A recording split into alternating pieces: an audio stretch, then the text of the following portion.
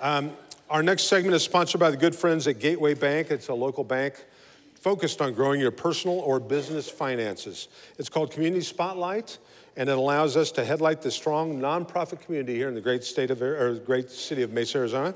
We'd like to welcome to the stage from College Bound, Arizona. Please welcome Dr. LeRoderick Terry. LeRoderick Terry.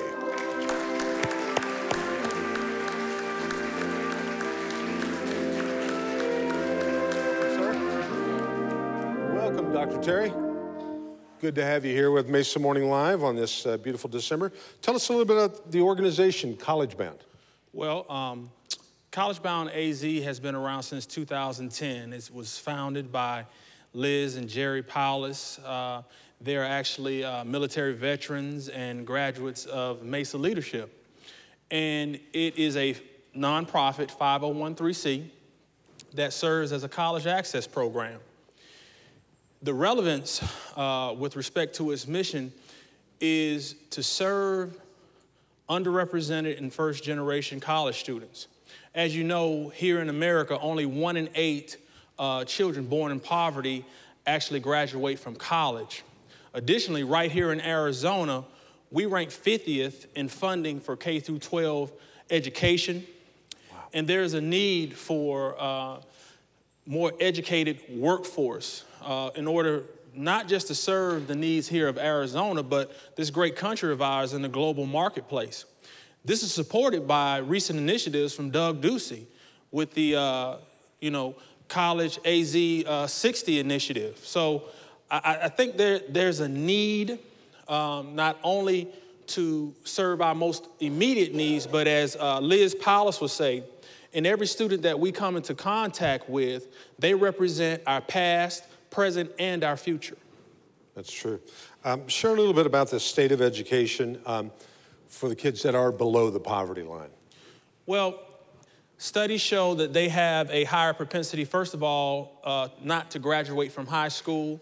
Additionally, they lack the means and the guidance necessary to get education and training that allow them to be productive individuals in society.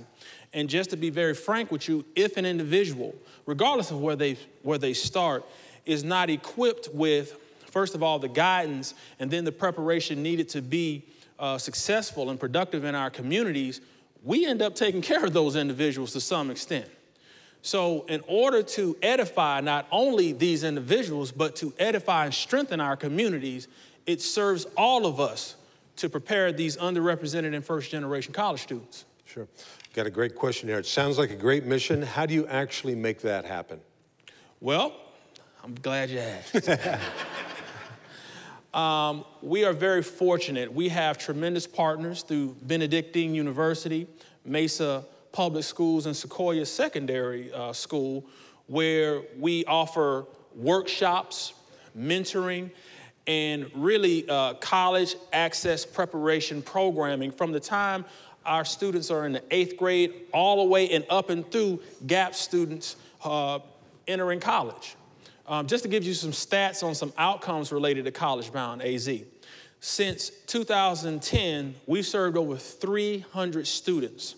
Currently, we have 80 students in college.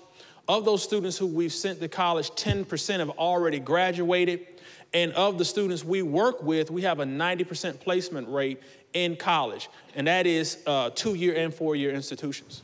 That's great. Now, if somebody here or watching on Channel 11 wants to get involved, what's the best way to do that? Absolutely. Thank you. Great question.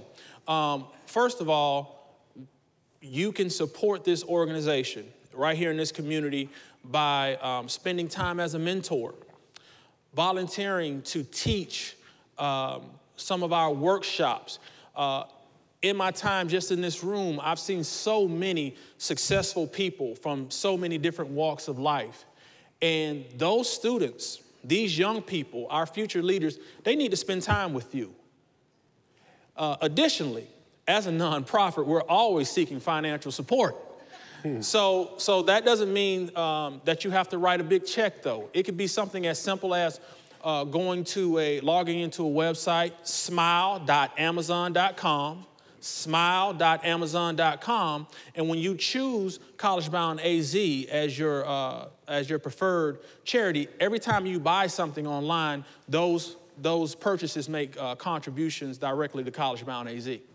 Well, that's great. That's awesome. Well, I think that's a great message, and you're right. Everybody needs a mentor, and I heard this one. I think a local athlete had this foundation called Each One Teach One. Absolutely. And if you just do that and think about all the great lessons you've learned through the hard way, if you could pass it on to a youngster, gives them a head start on the next time. So. Absolutely. Well, we thank you for taking time out of your busy. You can hang around a little while? Absolutely. Stick around. If you've got any questions for Dr. Terry, make sure you ask him afterwards. Thanks for coming by, and happy holidays to you. Same to you. Thanks, Dr. Terry. Good to see you. Thank you.